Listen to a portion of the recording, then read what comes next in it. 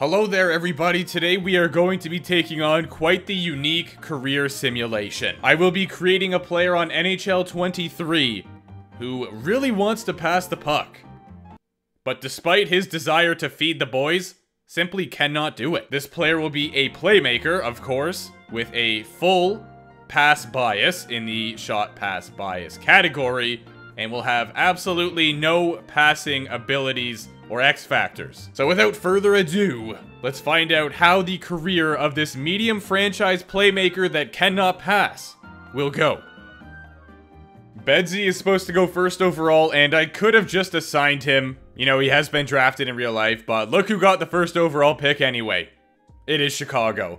I'm just going to show you the retiring class of every year, just for fun, so you can see what's going on and who retired with what.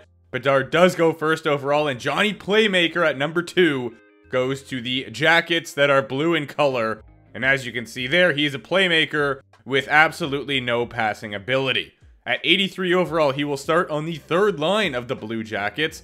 Werenski and Boqvist are the top defensive pair, and they got Tristan Jarry in net, backed up by Elvis.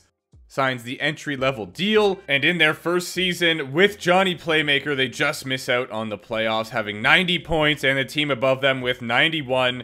Not a great first year, as he puts up 18, and I will be showing the playoff tree as well, just for funsies.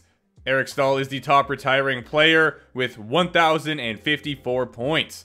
In year 3, Bertuzzi and Texier will be the line mates of Johnny Playmaker, who has now found himself on the second line of the Columbus roster. Still can't pass though. Got 43 passing and a half a star in that first category, but the team finishes second in the entire league with 111 points. Still not a great season from Johnny, who puts up 15, but the Blue Jackets do go in the first round to the Washington Capitals. It will be Zach Parise at the top of this year's retirement list. Johnny at 86 overall will be on the third line again for Columbus here. Demoted, unfortunately, but I mean, he can't pass, so there's that. Jarry's up to 90 overall, attaboy. 45 passing. It is not going up, but the team finishes second in the league again. So despite Johnny not doing so hot, the team as a whole is succeeding. We don't see a lot of playoff contribution from Mr. Playmaker either. 2 points in 6 games this year, which I guess isn't terrible. The Buffalo Sabres would be the demise of Columbus this season, and Pavelski, the big tipper, just shy of 1,200 points. That first line looks insane, but now we've got Marchenko and Texier playing with our lad here that we are simulating. Signs a new deal. Only 1 year at about 5.5. They finished first in the Metro with 110 points. Only 26 points, however, will come from Johnny playing the full 82 games.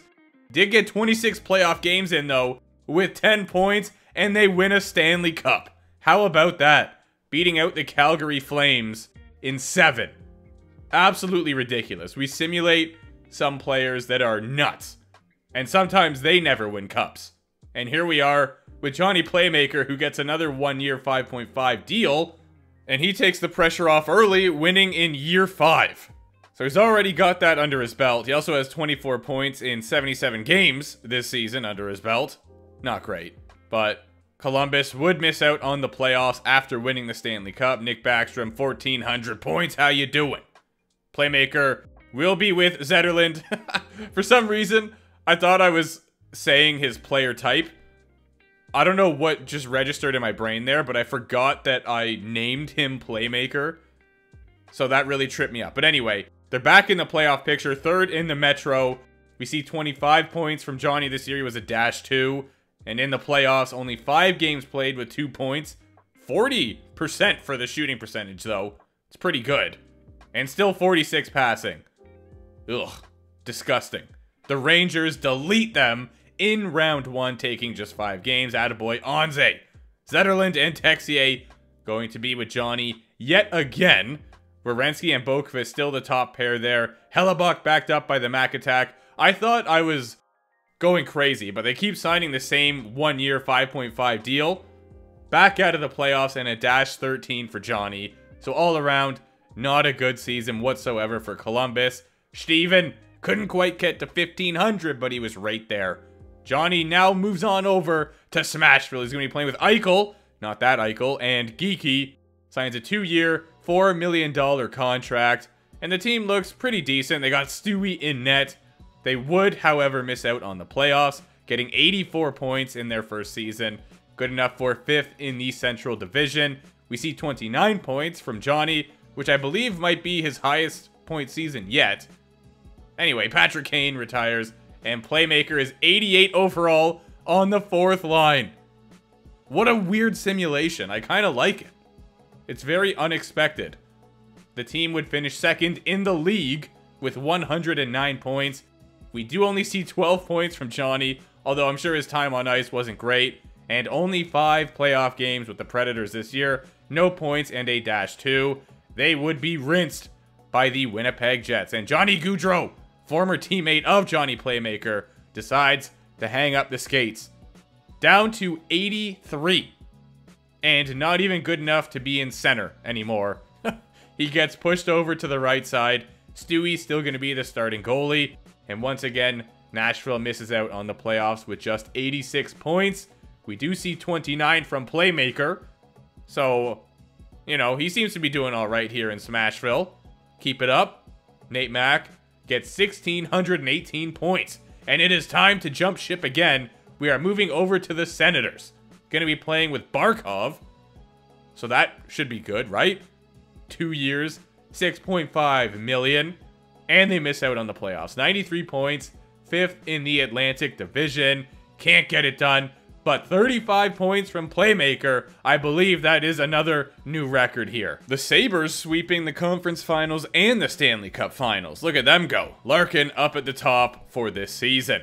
Barkov and Norris going to be Playmaker's line mates. We've got Sanderson and Brant Clark as the top defensive pair. Blomqvist in net. The Sens do make the Lofts, finishing 3rd in the Atlantic with 99 points. We see 25 from Johnny Playmaker, who played 6 playoff games and went -3 with no points. Not great. They would be deleted by the Leafs, taking 6 games. And Mick Dusty decides he's done at 1831. Great career. Johnny is now moving on over to the Montreal Canadiens, where he signs a 1-year, $5 million contract. And he ends up getting traded to the St. Louis Blues, who finish 3rd in the Central and do make the playoffs. He gets 31 points in 60 games, which for Johnny Playmaker, that's pretty nuts. They would be absolutely rinsed by the Predators in round 1, though. Johnny's playoff career seems to be all or nothing. Either gets first rounded or wins the cup, because that's the only 2 scenarios we've had so far. Signs the biggest deal yet with the St. Louis Blues. Over 7 AAV, 3 years, the team finishes 5th in the entire league. And we see just shy of 30 points from Mr. Playmaker, who puts up 1 goal in the playoffs. 7 games, the Seattle Kraken take them down. Back on the 3rd line here of the St. Louis Blues, 88 overall, still cannot pass. Honestly, I mean, he did win a cup, but gotta be one of the biggest busts of all time. 2nd overall. He's right up there with Patrick Stefan, right? Has to be. Does put up 4 points in this playoff run, though. 3 goals. Still lose in the first round, though. Nashville has their number. Marner and Matthews retire the same year, because of course they do. Still going to be on the 3rd line of the St. Louis Blues, going into year number 17. The team finishes 3rd in the league with 109. And Playmaker puts up 28 points. He was a +8 this year as well. 31 pimps. Got 22 playoff games under his belt and another Stanley Cup.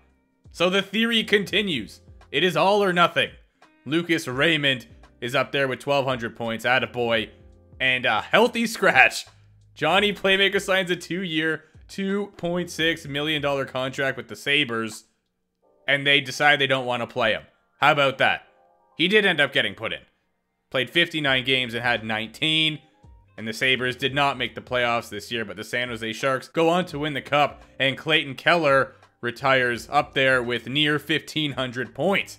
Now down to 82 overall. He will be on the starting lineup for the Buffalo Sabres. The squadron manages to make the playoffs, finishing 4th in the Atlantic Division, 90 points. for them this season.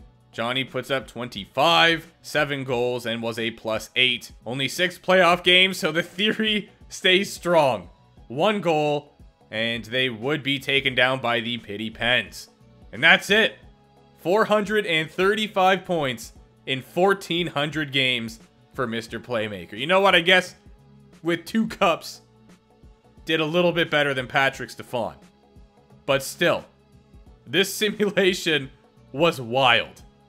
I couldn't help but laugh, honestly, as I was checking out his stats every year, because he was really good everywhere else, but he just wanted to pass and couldn't do it. There's not really much to talk about here stat-wise, but, you know, he did win 2 Stanley Cups. Didn't win any other trophies, but won the most important one twice. Throughout his career, he would be a part of 6 different teams, that being Columbus, Nashville, Ottawa, Montreal, St. Louis, and the Buffalo Sabres. And on top of that, signed 18 years worth of contracts that totaled a career earning of about $83.58 million.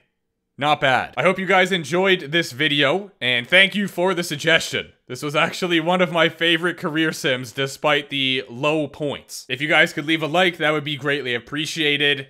If you do enjoy the content, you could subscribe, or you could not. I'll leave that up to you. But thank you for watching. If you have other career sim ideas or video ideas, be sure to let me know.